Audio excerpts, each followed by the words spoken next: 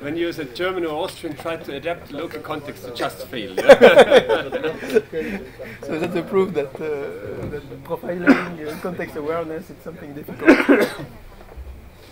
Perhaps I would suggest for people who are in the back to come here, you know, because yesterday I tried, I was there, and it's really difficult to.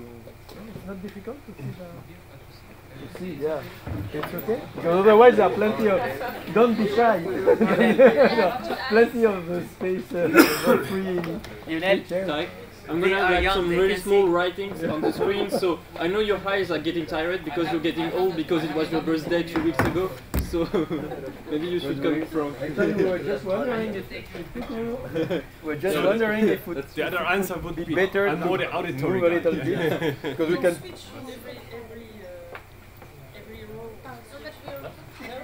Huh?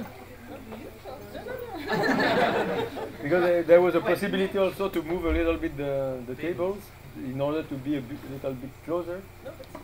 So I don't know. No, I don't know. If you can see very well, it's okay. But otherwise, there are plenty of seats, and well, people will arrive in the morning. So I put your name, take a seat, put your name to reserve. Although the theory is not true, I arrived very late today, as everybody recognized and sitting in front. Okay, so just for people from Po, PPA, so it's a workshop, so you are really allowed and encouraged to interrupt after the first slide. If you don't wait until, it's not like in a conference when you have to wait until the end and then you raise your hand. You don't need to raise your hand. You can when there is something not that you don't that seems strange or just. Well, it's a workshop, so if there is a slide you don't understand, then you are lost. So just a little disclosure. There are some stuff that I'm going to talk about that are not defined in the exact same slide that they appear, but I promise to you they're going to be defined just after that. So if you ask me a question, what's that? It's probably going to be on the next slide. That's it. And.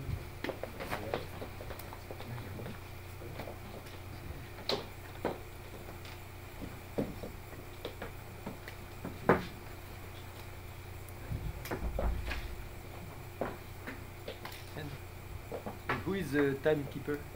Who wants to be the timekeeper? Who has authority? Yeah. Because nobody will. If I do the job, nobody will. Really? Okay, so hi everyone, my name is Remy and I'm like Remy Canillas. I'm very honored to have this first presentation for the workshop. There is just a slight problem. I was born on Friday morning. That I had the first slot, so it's going to be kind of a semi-improvised presentation, which is pretty cool. And I think Sullivan is also going to give one of those, but it's going to be great anyway. So my name is Remy, and I'm a PhD student for SES company, which is actually a startup. And I'm going to explain more what this startup is doing. The little thing is that my PhD thesis actually started before the startup was created. So my PhD thesis and the building of this startup company is really like a parallel process. So a lot of stuff are going back and forth between me and the people doing the actually working for SIS. So I'm a PhD student under the supervision of Lionel Bruni, and also some other people from the Dream team in Liris lab. And I'm going to present to you today a presentation about confidential machine learning, and more precisely on the impact of data encryption on machine learning algorithms. Actually, this is kind of a misleading title because I'm going to first describe a lot about the context and the system we're working on SES, and then actually the impact of machine learning on encrypted data comes most in like the proposed solution and problem. So this is the not improvised part of my presentation. This is my outline.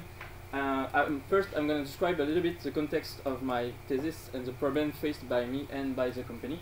I'm going to describe a little bit what is in place nowadays, and it's a formal description of what we're doing at SES. And then I'm going to explain the few problems that we came across, and the proper solution that we built, and then I'm going to finish with a little bit of conclusion. So first, context of my work. What's this all about is the question that I wish to answer, and normally at the end of this section you're gonna be able to like answer this question. So first, SIS, which is my company, is a web platform that aims to quantify the risk of invoice fraud. What is an invoice fraud? It's when a client, usually a big company, pays a fake supplier. A fake supplier, so like a supplier is someone that works for the client, and some of the transactions are made are some invoices that are received by the company are produced by fake supplier. So most of the time, this fake supplier have like legitimate ID of the company, of the supplier, but they produce a fraudulent banking information, like the bank account is not the one of the legitimate company, is the one of the user. So a lot of companies have lost a lot of money from invoice fraud. So the people from SIS decided to build a web platform that will prevent this kind of fraud. The solution they propose is to build a ledger with banking information for a lot of legitimate suppliers from a lot of clients, and this build a really big database with shared knowledge for all the users of the platform, and then we can easily verify if the banking information associated to supplier's ID match or doesn't match, or if there is some problems with this banking information. So in order to really provide the risk, we check the provided ID and the provided banking information, and we check if they match against some models like produced models or legitimate models. And in order to introduce you a little bit more, I have this kind of formal system description here. So here is a textual description, here is a little schematic description that I made this night, so so it might be a little bit not good. So basically, we have this company A that wishes to use our platform.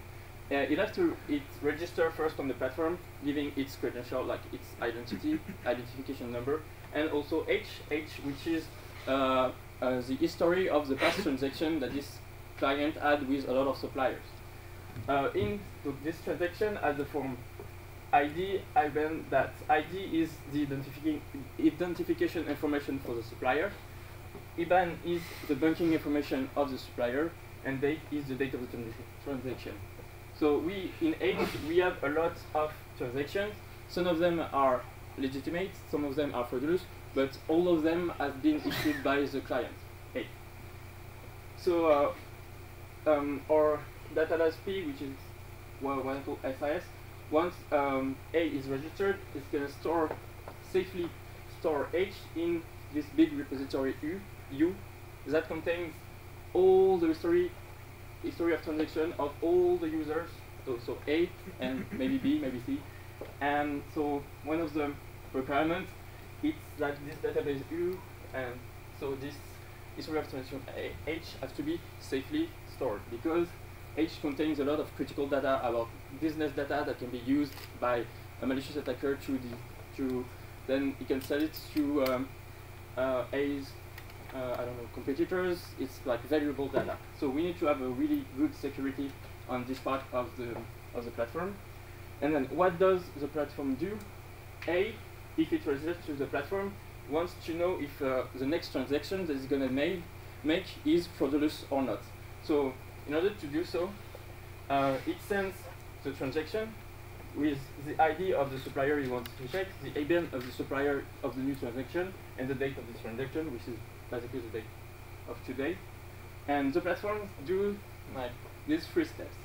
First, this transaction is going to be pre-processed, and we're going to add some data to this basic transaction, because we will be able to derive some information from you using this identifier, the supplier identifier and the banking identifier. So we derive this information from you and we add it to the transaction. Then from this enriched data, we're gonna run a function that's gonna calculate the what we call the reliability score, which is going to be how much this transaction may be fraudulent. And then we use a classifier, which is pretty basic now, that's going to output 3 labels. Either the transaction is safe, or it's risky, or it's definitely fraudulent. So this is the 3 steps that the platform will make in order to compute this risk of fraudulent transaction. So here we have these 3 functions. This one is pretty simple, so I didn't describe it, but this one are kind of complex, so I'm going to describe them more in detail.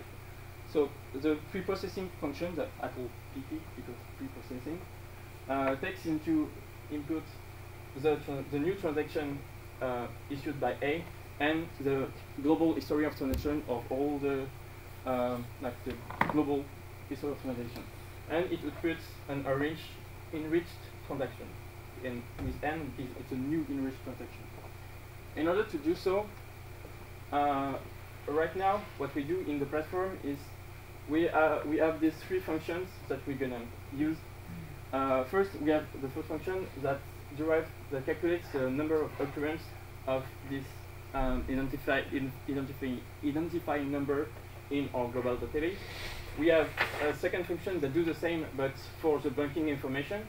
And the third function that's gonna try to find the number of transactions that match the ID and the banking information altogether, which is probably and so there are also a lot some others pre-processing, which is mostly going to be if the banking information is still valid.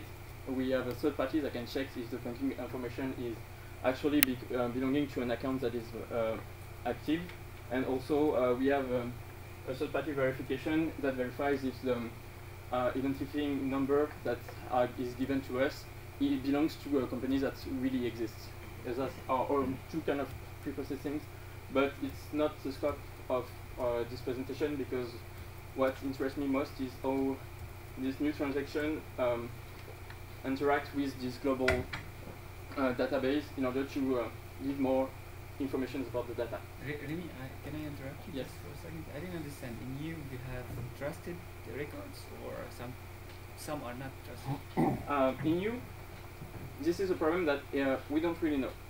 There are this is a transaction that are issued from all the clients of all the clients of the platform, and so we knew that some of them are correct, legitimate transactions, and some of them may not be legitimate transactions, but we don't know. We don't know the record. We just know that this transaction occurred. So this is one of the problems that we have is that we make the hypothesis that most of them are legitimate, but we don't know for sure. There is no labeling. There is no labeling at all in this database. So it's only data points. So you could have most of the records could be fake. Yeah. There are also. This could happen, right? Yes. No. Most of them, no. Most of them are fake. Most likely not. I hope for the company. Yes, most likely not, because if most of them are fake, it means that the company paid a lot of fake suppliers and not legitimate suppliers. But there is a case which some clients, some company might be like a fraudulent company and try to update fake transaction, and then if that fake transaction are taken into account in you, then we're going to have a problem, because a lot of fake transactions. Okay, my question is probably more related to the companies that registered. You assume that the companies are good companies. Yes, exactly. So, but what happens if you have fake companies that try to inject bad records? This is a very interesting question, because some of the professors that were here, I did a presentation on the last workshop that was exactly about this point. It's like, how do we make sure that the companies that produce transactions are actually companies that we can trust and not fake companies? So there is a whole, this part of the verification, this part of the platform, we have a lot of work ongoing on this part particularly, but this is like a whole other topic. compared to what I'm going to be presenting. But we know about this problem, and we studied it, and it turns out to be like kind of complicated. But this is kind of related to the work of Mathieu on I don't know user authentication. This is an authentication problem. When to make sure that companies are good companies, it's more like an authentication problem, and this presentation focuses more on the machine learning problem. So we make as an hypothesis that most of the transactions here come from good companies. Yeah, I actually in the business of this startup, they want to start with a limited number of golden clients. Yeah.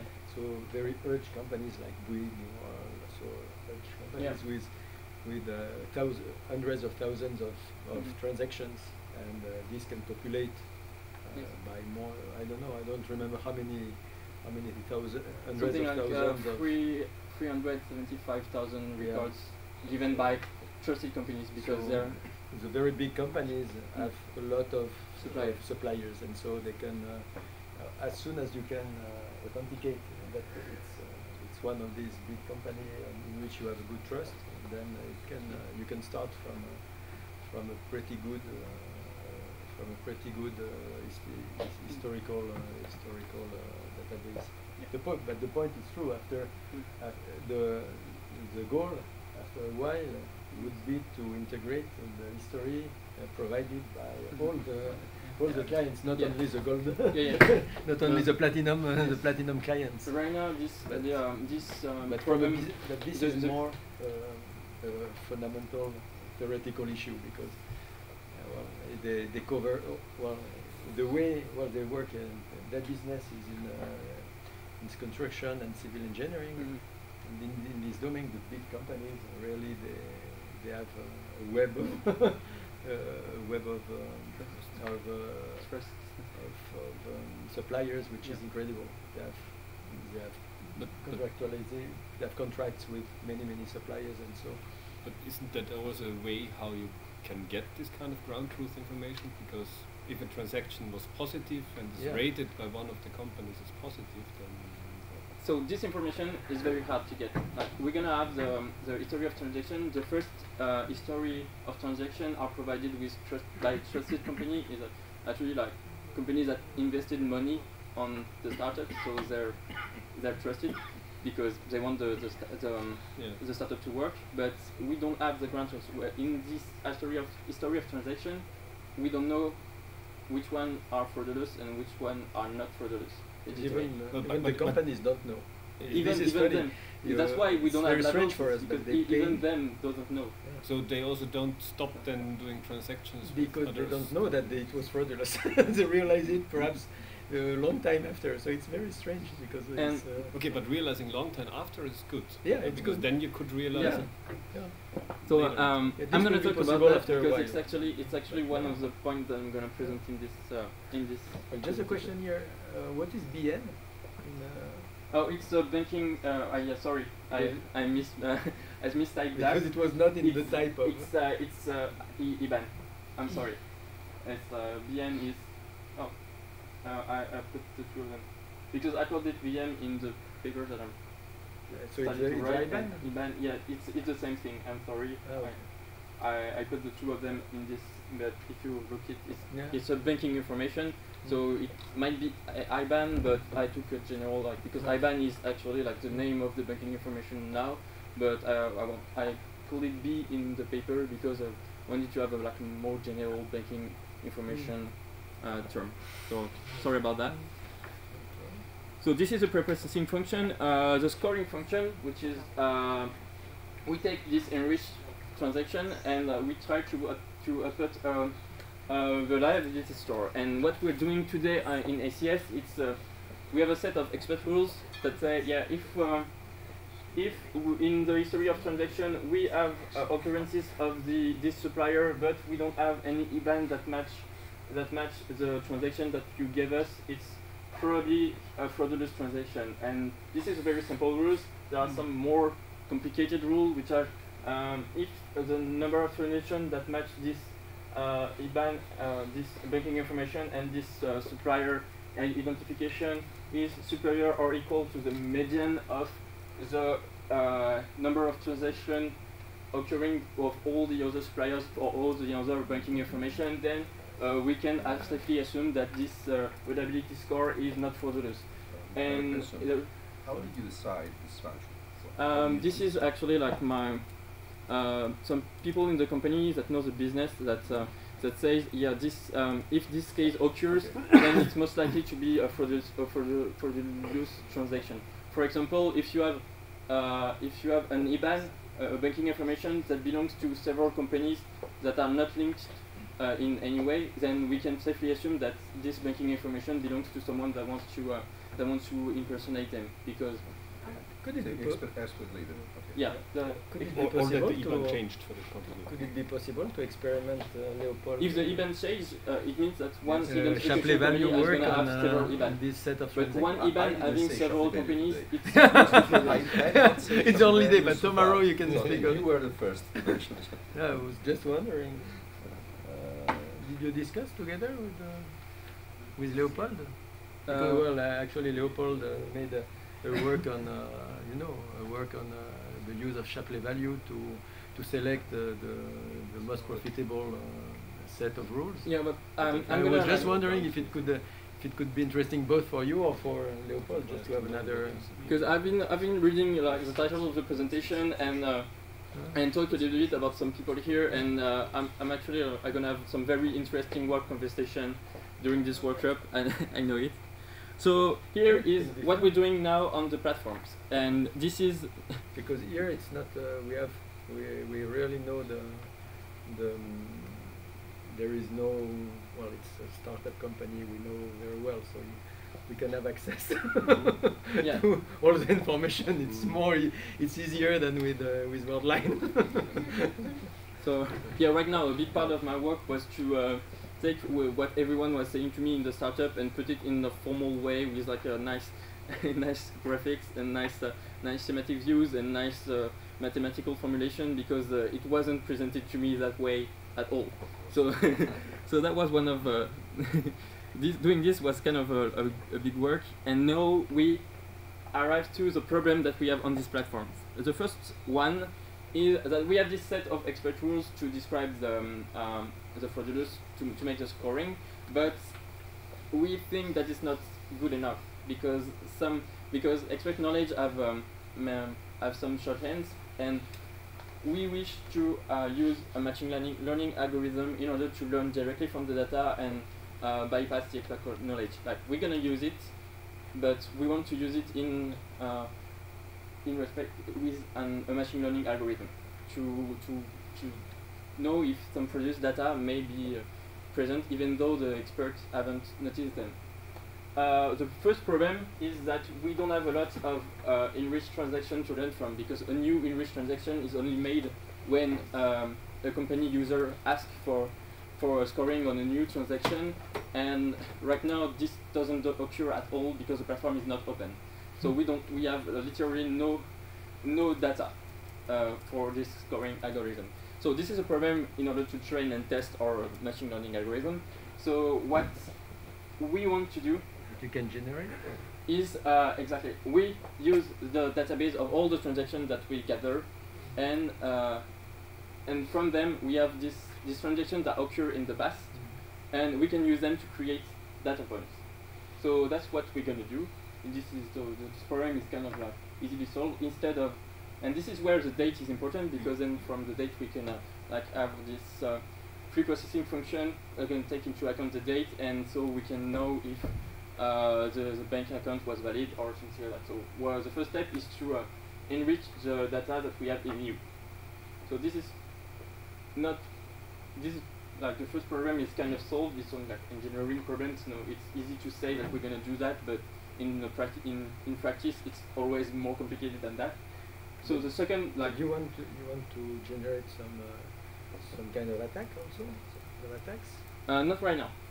This is, you want to just to have no, yeah.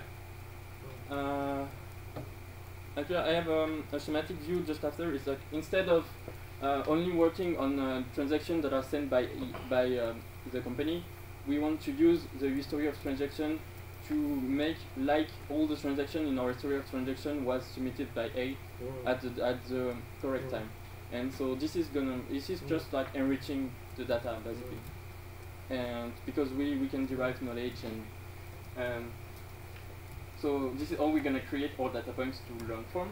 And the second problem is we have a lot of potential machine learning algorithm like classification, clustering, and a lot of others. And so we know that some of them may work best than others on this dataset, but we don't have it yet, so we don't know which one is the most suitable for our particular application.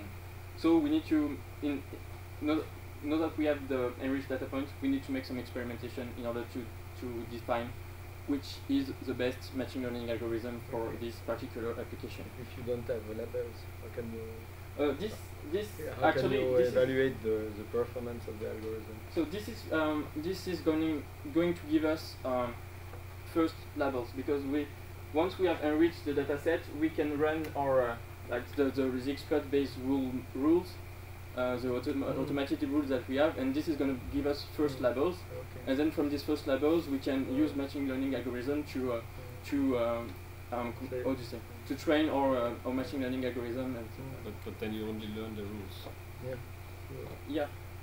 If we do provide this way. How costly or how sensitive is it that you make a false positive error? Is it critical for your customers to saying that's a fraudulent transaction, but it isn't? Actually, what's the cost? The goal of the company is to provide insurance.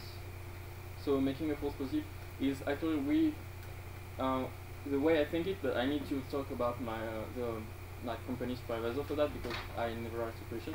The thing is, the way I see it is not. This is not a blocking part of the process of paying the transaction. This is only here to raise an alarm.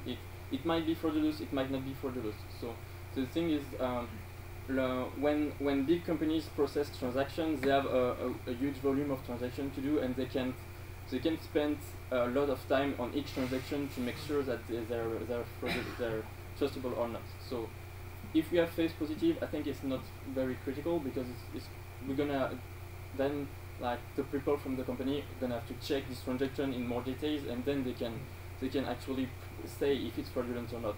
But the thing is, they can do that. They cannot do that for all the transactions, and this is just gonna raise alarm for some of them, like the most risky, I think. So what you actually want to solve then is a ranking problem. You want to rank the. Okay. Exactly. I need to write that down somewhere. With some of the clients and so. Or classification problem. Yeah, well, but you want to have they can only process a certain amount of transaction per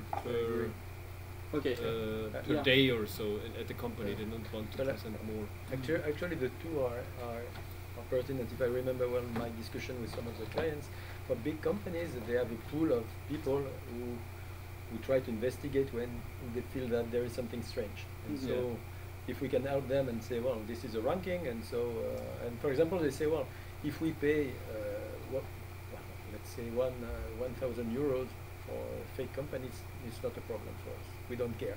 So, for example, the amount of money is really important for this, because for these very big companies, every day they pay millions and millions of invoices. But for them, I think it's really a problem of ranking. For smaller companies, they have absolutely nobody. So nobody is, they pay. And so ideally, they say, well, both the small and the big companies say, well, we would just be happy to get rid of that. And so we pay an insurance. And if you say don't pay, we don't pay. But well, there should be some kind of quality of service. If you say pay and we pay and it's a fake invoice, then we are reimbursed by the insurance. And so, well, it's completely different from the credit card for detection, where the customer is is at the office and he wants to have his item here. Well, if you well, if you raise an alarm for a big amount of money, and if it appears to be okay, and there was no reason to get an alarm, well, it's not so a problem, because people don't expect to be paid in the minute. Usually they pay after some days. So I agree, it can be some kind of or some kind of mix, some kind of ranking system. Yes, well, anyway, formally it's more or less like the word-line problem, because you have a limited capacity of processing of the alerts. Yeah. This is also this is very similar to what Even has been working on. So this is what this is work on us for one PhD thesis, actually, just this part. But this is problem 1, so you might expect that there is a problem 2. So I'm gonna explain the problem 2 because so yeah, the second problem is that we need to safely store this history of transaction. So the most common solution to do that is use data encryption. So this is very cool and it works very well. There might be a problem though, is that we're gonna have encrypted data points here, and we need to use this encrypted data point to do our pre-processing and then calculation. I'm gonna explain. So right now we need this to make the pre-processing. So this is a problem because pre-processing is on encrypted data might not work. So we have a very simple solution, is that P is in charge of encrypting the data, so it can decrypt it, and so now he has the data and everything works perfectly. The problem is it's easy and it's not really a problem if we do that, but if someone goes on the platform, steals the database and then steals the key, there's no security at all and everything is stored on the platform, so it might be a problem if someone goes on the platform. So we have another solution that might be the data is directly encrypted by A. We provide them the means to encrypt the data, but we choose which kind of algorithm is they're going to use. So the data came to the platform already encrypted, and then the problem is we need to have this encryption system that allows us to do the operation of pre-processing. And this is a little bit more complex, but there are some studies that have been made on actually doing some kind of operation on encrypted data, namely homomorphic encryption and also secure encryption. I'm going to talk a little bit more about that. So this is one of the problems, and so this is just what I explained. We need to use this encrypted database to perform several functions. Does an encryption system that allows us to do these functions exist or not?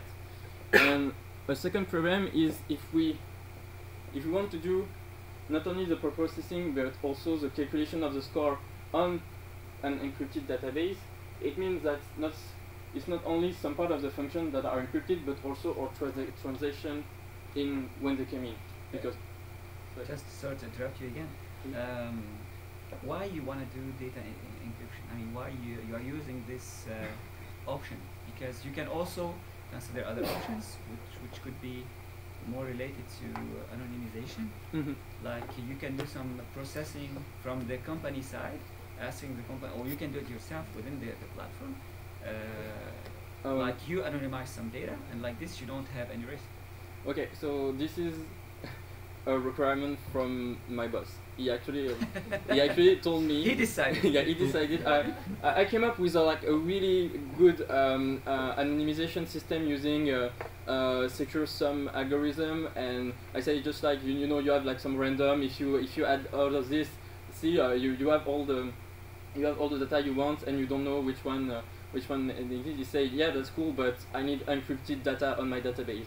That's one of the requirements, and this is because even though this is theoretically possible to prove anonymity with like not using encryption, this is possible, and scientists know that and they understand that. But if you want to sell, to say to a company your data is protected, the only way they understand that is it has to be encrypted, because otherwise they don't really. You can tell them that the data will be encrypted while you are anonymizing it. Yeah, I tried to tell my boss, but he said no, it has to be encrypted. So, so it's kind of actually interesting it's interesting to think about the problem that way because it asks a lot of questions, and so I know that we can do some other stuff, but working on encrypted data, it's really interesting. Okay, but I mean, since we are scientists here, Yeah. I don't think that this is convincing enough. Okay. We can talk a little bit more about that later. No problem. You pay me. I mean, it can be fun to compare the Yeah. two types of solutions. We can come and talk to your boss. Yeah. Yeah. All together. Next time we invite the boss here. All together. What did you say? Gabriele is strong. Actually, I'm going there with Sarah Bushnak next Monday, and we're gonna because yeah, this is one of the requirements. So I went along with the requirements. That's true that there might be some other way to anonymize the data. One of the things is encryption seems to be is commonly known. It's kind of easy to put in place in the platform right now, and we don't have to elaborate a very complex anonymization strategy that may be on the platform in 2 years. Like right now, we have encryption systems, and it protects the data. And this is actually one of the in order to sell the product of the company, they have to provide a proof very quickly that the data is protected, so that they can wait. So yeah, I agree that this might not be the best way to handle this problem, but this is the way that my boss wanted to do. So yeah, I'm working on that right now. So here the problem is like not only the part of the database used in the pre-process is encrypted, but also the identifiant of the transactions and this kind of all the data that we use is encrypted basically, and this is a problem. So we have a proposed solution which is more like a solution that I want to put in place in order to solve the problems. First, like kind of the works that I've done already, it's focused on the use of encrypted data for the pre-processing part, so kind of the easy way. So which is basically how to make functions that are gonna compute the occurrence of an encrypted key, of a clear key in an encrypted database. So there are kind of a lot of works that in the literature that talks about that, and also I think some of the team in Abu Dhabi maybe and Prima Laboratory are working on SQL requests on encrypted data, something like that. So solutions exist, and I just need to put them in practice. So the second problem is when the key is also encrypted. Also, there are also more complex solutions, but they exist, and I forgot to put the literature, so sorry about that. And what is, in my opinion, the most interesting work is that we have this real problem that we need to find a machine learning algorithm that suits the data that we have, but we also have to find this machine learning algorithm that is able to work on encrypted data. And this is very interesting because I don't think that these kind of solutions exist. Like machine learning algorithms that work. Some of them exist because I find them in the literature, but I find like 2 papers talking about that. And so what I propose to do is actually a 2-level approach. One is the bottom-up approach. I find some solutions in the literature, which is machine learning computation, machine learning on encrypted data by Wakel and al. And what I propose to do is see if this proposed solution works on the dataset that we have, and then if the encryption that they propose in order to make this machine learning on encrypted data is compatible with the preprocessing function that we have defined before. So this is the bottom-up approach. We have a solution. We need to know if it works on the real life, like the real life data that we have. And we also have the top-down approach, which is For the question A, the answer was no, because it's a ranking problem, not a classification problem. Yeah, I know. I mean, so you already have the answer. Yeah. But then I didn't like formally answer the question yet, so I need to formally answer the question the question before saying no. I think it's interesting. I don't have to actually make the experiment, but I have to. But or if I can rephrase the question, so yeah, you also. Did you find a but yet I'm not able to modify my slide when people are submitting me ideas, so this was before the ranking problem was explained to me. So if I was able to do that, the question would have been reformulated. But the question is just then how to make out a ranking problem from a binary classification. Exactly. This is an interesting question. Because a ranking problem might be made in different ways. So this is the bottom-up approach. In the papers you read, have you seen some ranking algorithm working on encrypted data? Sorry? Have you seen a ranking algorithm working on yes, on homomorphic or encrypted data? Yeah, they propose an experimental setup on like the breast cancer data set, and they're using like level homomorphic encryption scheme in order to detect binary classification. I think they use polynomial detection.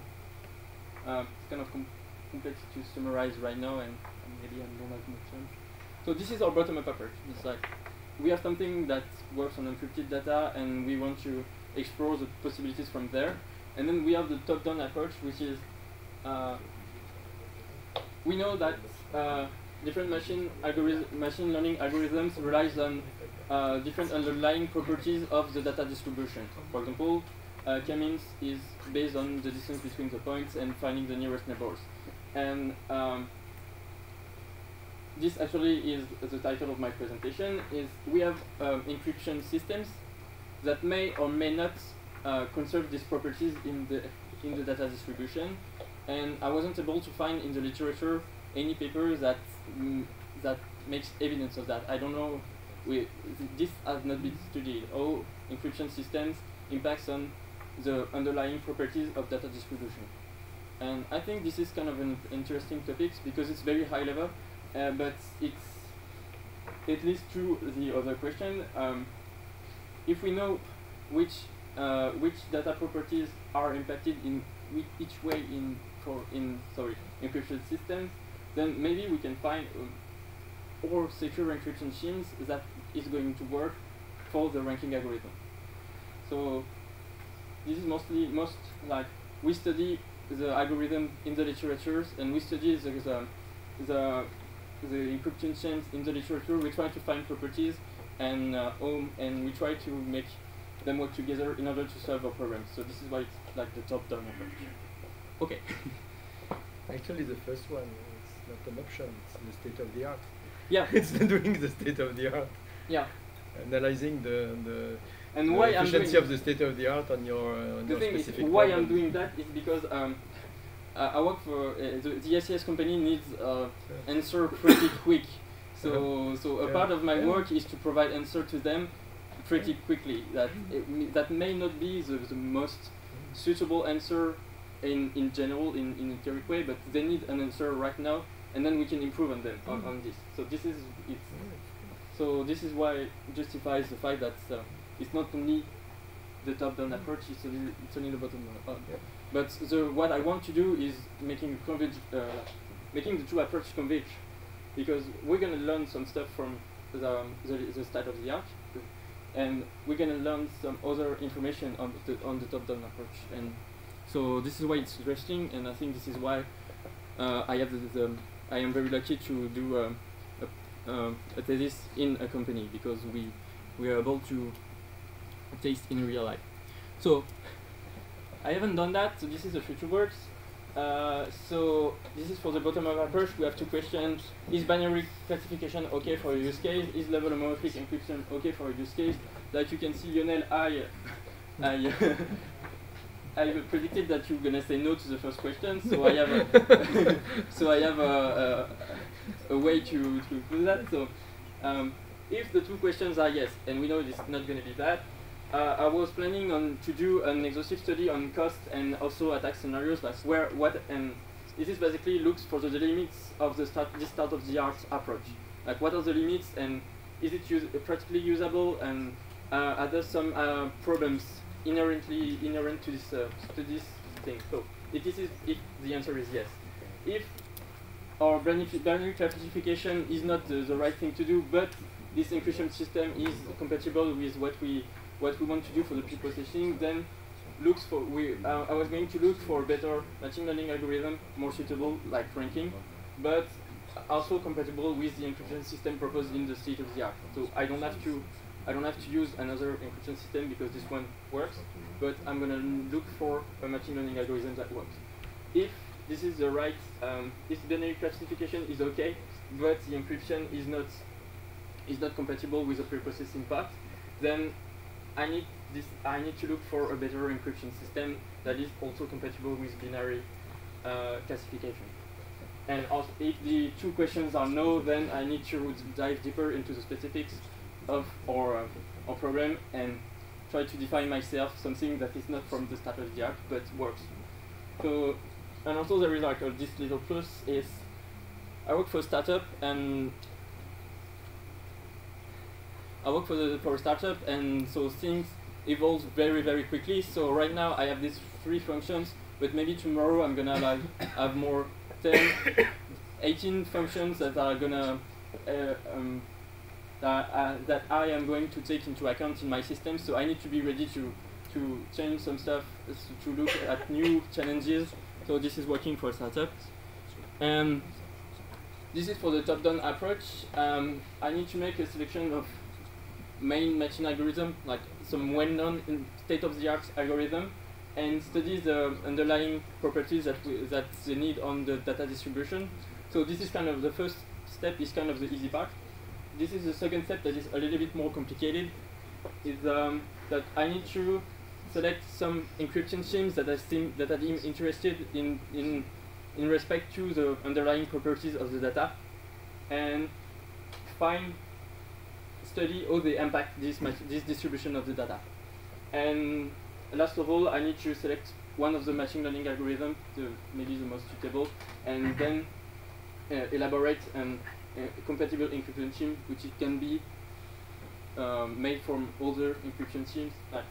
I need to study that in more detail, but this is what I'm doing now. This is basically how do encryption systems impact on the data distribution, and how does that affect machine learning algorithm. And I can talk with my supervisor and also Sarah, and there may be a paper, a conference that may be interested in that, and the deadline is in February, so I'm working toward that, which is not done, but I made this presentation in 1 weekend, so I might be able to do a paper in the time that I have. And now the conclusion. It's like very high view, and this just might explain why I'm doing that on encryption system. Is that the long-term goal that I fixed for my thesis is to propose a couple of encryption system and machine learning algorithm that first guarantees the safety of one data point, that conserves the security properties of an encryption system, but also guarantees the utility of the encrypted data for the machine learning algorithm that we choose. And third, it's practically usable for the datasets of SES, but then it might be for other. It has to be practically usable.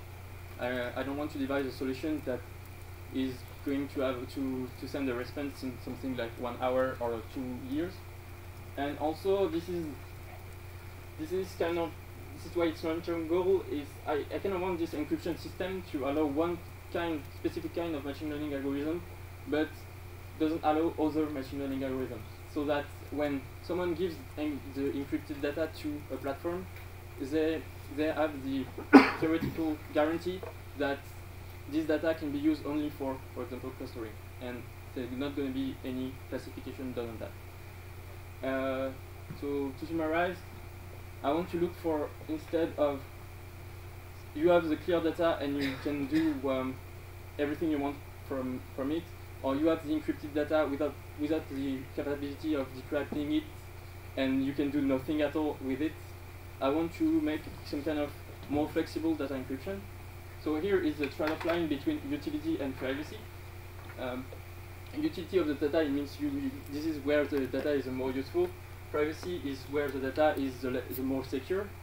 And PPDM is privacy preserving data mining, which there are several surveys on that, which I mean, this is when you alter the data in order to provide privacy. But I want to work not from clear data to more private data. I want to work for totally encrypted data and move back to more utility. And this is like another approach to this kind of utility and privacy trade-off problem that is really rising in the community right now. So I think I have something like 10 minutes for questions, if I'm not. And just an observation, I think that, I'm sorry that Professor Stevic-Schnatter is not here at the moment, he's probably flying at this moment to Liris, but I suggest that you have a chat with him as soon as he comes. Yeah, I'm very disappointed that he's not here right now, because we talked with Lionel, and I know that Stevio is working on something like that, and I'm dying to ask him some questions. Don't die, wait.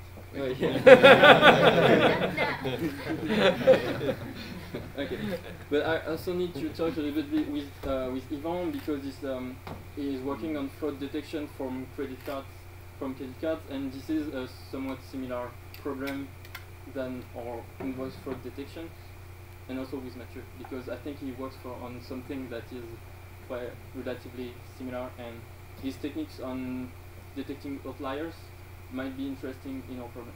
Although for you it's a little bit different, because in the credit card domain you basically get fresh ground truth data every month, basically. Okay. So you have one month delay in that you know what was really a fraud and what wasn't. Okay. And in your case, as far as I get it from the scenario, you don't have that particular ground truth data. So in your case, there's always the question, do I miss something? Yeah. Do I miss something important? And how can I make sure that my machine learning system, which is in the end then zeros and ones, really cover all the necessary transactions? Yeah. Because if there is a 10 million deal and you have the insurance on the 10 million deal and you missed it,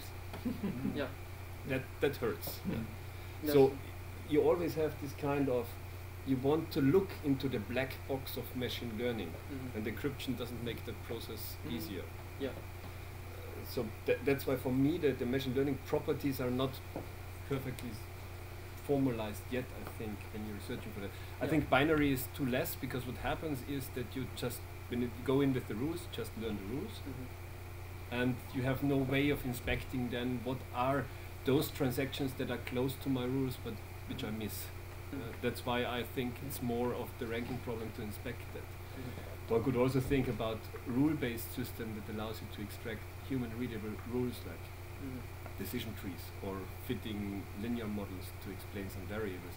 But then you have the problem of the data is encrypted. So I find it very challenging, actually. Yeah, this is why this is also challenging, because the things are not fixed for my for the company.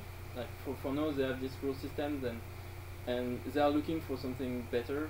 But I know that if we want to have something better, we need to have a ground truth. So we need to ask, and then maybe the clients are going to say yes, or maybe the clients are going to say no. I think that also having we don't have the cost. Actually, the cost of the transaction, we don't have them in the data set. We just know who and when and what idea. And so having the cost of the transaction might be really interesting, because then we can find it. But in order to have this cost of the transaction, we need to make sure that no data is going to spill out outside, because then if we have the cost of the transaction, it's even more interesting for an attacker that to go and steal the data. So this is a kind of a. Although I think you can come along with just having the distributions of the data. So having a distribution of the cost might be sufficient to identify those transactions that are without. So then the exact question is, amount. how can we derive the distribution of the cost from encrypted data? Stealthy? Yeah.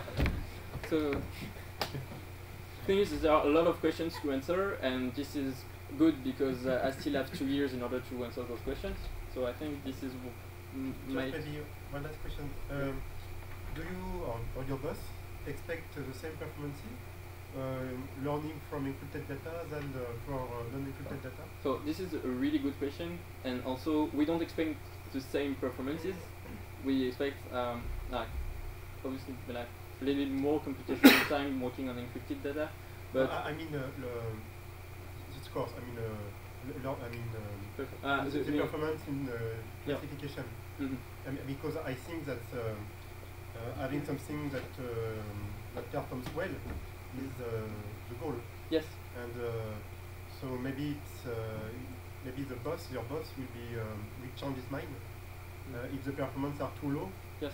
With encrypted data, because I mean people are paying to have a good answer.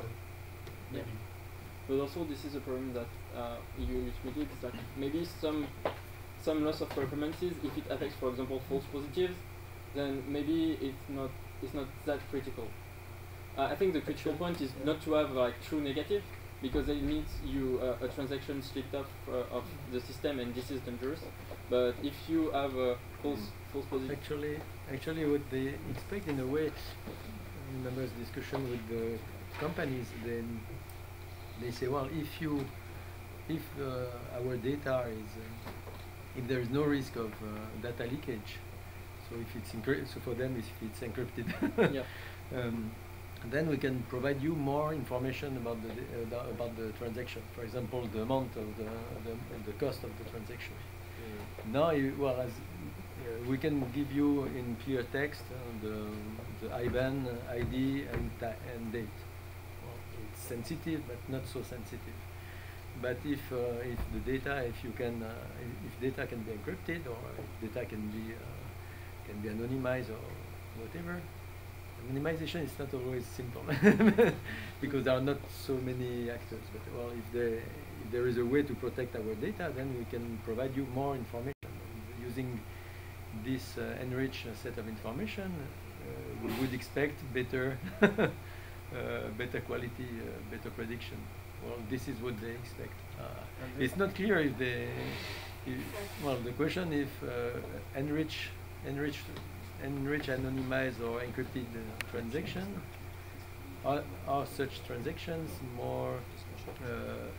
Well, can they help? Can they provide better results than clear text, very simple transactions? So on one way you lose, but on another way you gain. So in the paper you have been reading about encryption and machine learning. Was there any information about the decrease of the performance? I mean, because you were citing at least one paper. Yes. And maybe because okay, it is possible to do it, to learn, okay, with encrypted data.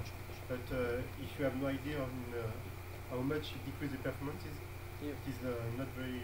They're talking about it, but I don't remember the exact amount of loss. I think for some situation, I think they. But what's the most important is to quantify the loss, and this is exactly why I wanted to do this the research of the best machine learning algorithm.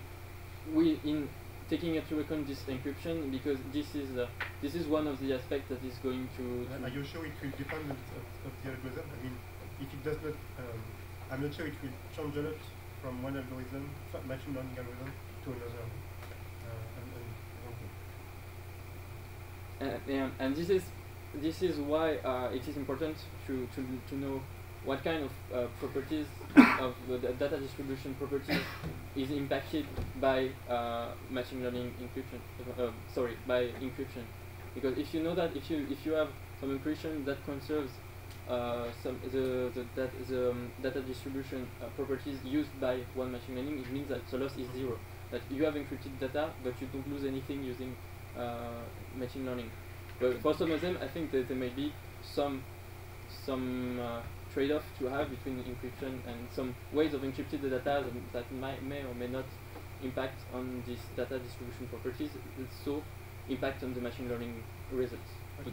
To drill down on that question, you mostly have nominal data, right?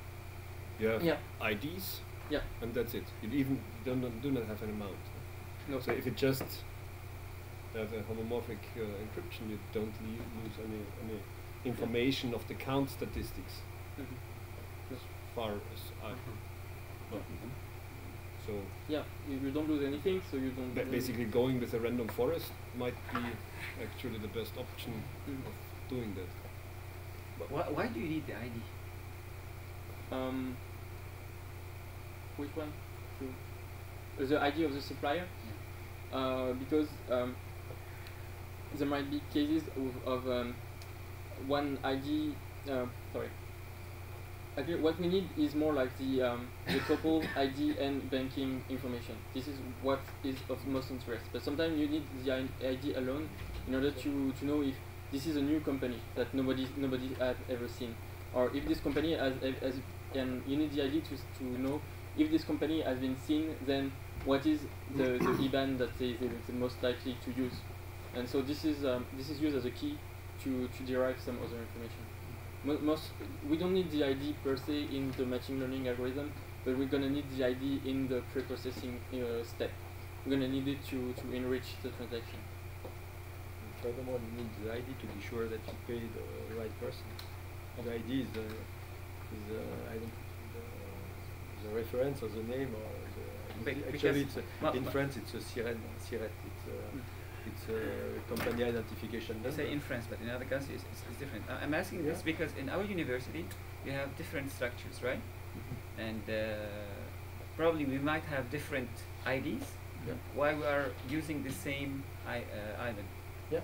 So what this is considered as a fake? No, because a company can have several IBAN. Yeah, and actually like. Yeah, I know, but I mean. Yeah, a company can have several IDs, and this is more like expert knowledge, really, because there are some scenarios that are very, very complicated. For example, when a company is not when actually how do I say that? You have a company that use another company to handle the transaction.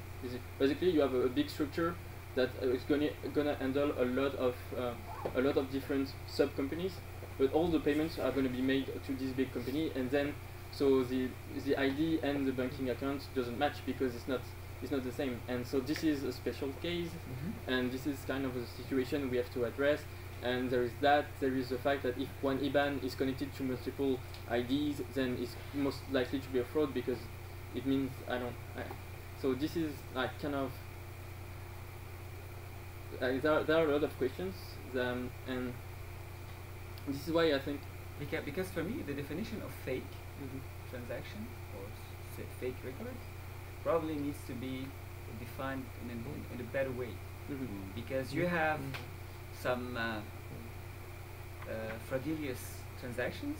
Okay, I mean the IBAN doesn't exist, or it exists, but when it exists, we could have different situations and different cases that you have to consider.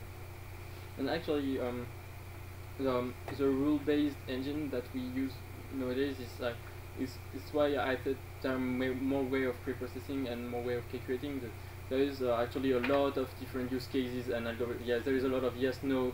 If this is this case and we have this case, this is very complicated, and this is what I'm always talking with my boss in order to know have the most possible knowledge about fraudulent transaction. But the fact is, one of the most complicated thing about fraud detection is that we don't have all the information about all the frauds in the world. So sometimes we need to guess, and sometimes we can only detect a fraud before it happens. So this is like very complicated question. and I try to get the most knowledge I can from my boss, because he works in, he has a lot of knowledge about that. But then that's why we want to use machine learning in order to see if the data itself can make us detect frauds and stuff. Just to hook on that, I think to be more, but think more how, what other pre-processing options there would be. Currently, you do not consider any relationships between other companies and IBANs. There might be a network of those who do together, or the history over time to aggregate those history. How many transactions there have been with a certain fund. That might all fall into your category, but you didn't specify them. So maybe talking to Yvan is important in that regard, to take in that knowledge from the credit card. Yeah, exactly. There are so many information that we can derive from the identification of the company, from the banking number of the company, and from both of them together. And I presented 3 functions, but this pre-processing part it is what is going to make our machine learning work, because the more information we have, the more suitable the machine learning process is going to be. But well, actually, we had a discussion in which we identified also this question as something similar to anomaly detection. So we can try to, the goal is to characterize normal normal situations, so normal context, so a company with a sub-company paying this, etc. So well, if we have sufficient number of instances, then we can make we can expect to make a good characterization of almost all the normal situation, and if there's something which is not normal, which is abnormal, which is an anomaly, then to raise an alarm.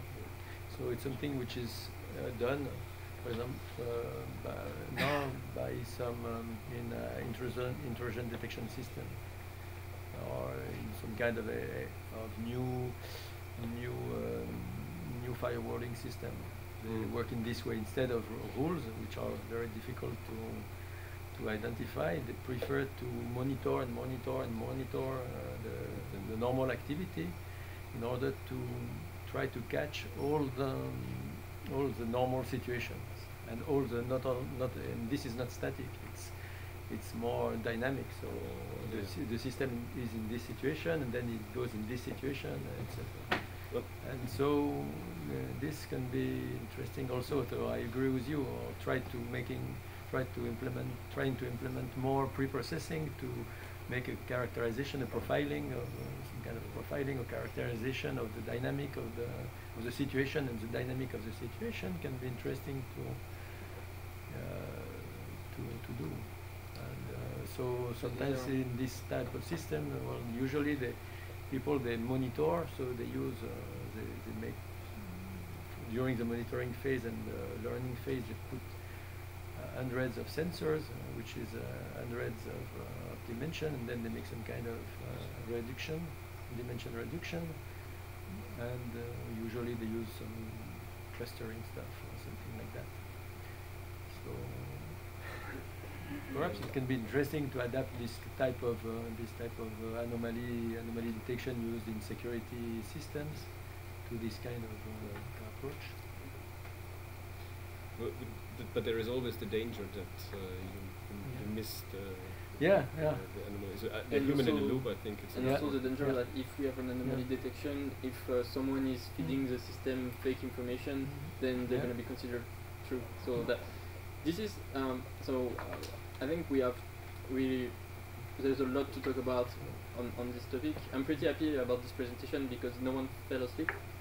And also the first one. We had a lot of coffee. Yeah. It's too big and for also no, because you had a good presentation. Okay, thank you.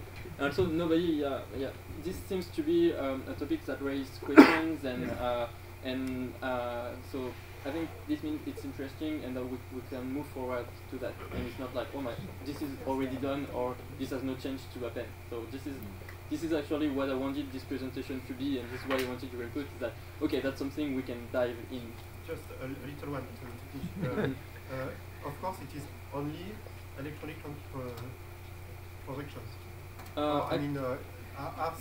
do you sometimes have a paper invoice? Yeah, this is actually all kind of transaction, and most of the time it's this client supplier transaction are not electronic. It's okay, so they are actually papers. Yeah. Yeah. So what's about working on the paper? I mean, what's about working directly with the image? Maybe there are some information in fraudulent invoice. I mean, maybe it has been changed with I don't know an image system to take the logo, to take the signature and the tampon and so on. Yes. Maybe the neural network can easily, and a well-known neural network can detect that the document has been modified and is not just it's a good scanned. This is For a second very process, for example, and you raise the first alarm. Yes, Please take a I mean, picture, I think that and then send the picture, and then you have an answer. okay, maybe for now, it already exists. I think it's a good idea. It is able to detect that the paper is not just something with a signature and a tampon, but it has been modified with GIMP or Photoshop or I don't know what. It's a this good is idea. very interesting, and I think this is going to interest a lot my company. But right now, all this processing of transaction is made on the client side. Basically, what we get at as history of transaction is a dump or of their just electronic. Yeah. No anymore the paper. No. We don't have the paper. But It's a nice idea. But we can process. ask. Yeah. Actually, we can ask. Yep. So, and this might be a very interesting way of detecting fraudulent transactions. Okay, so thank you. I think I like the time. I did a little more time, but then. But I think that then no one is after me, and this is going to be the. No, oh, sorry, my bad. we have two guys after you. It's not on program. Sorry.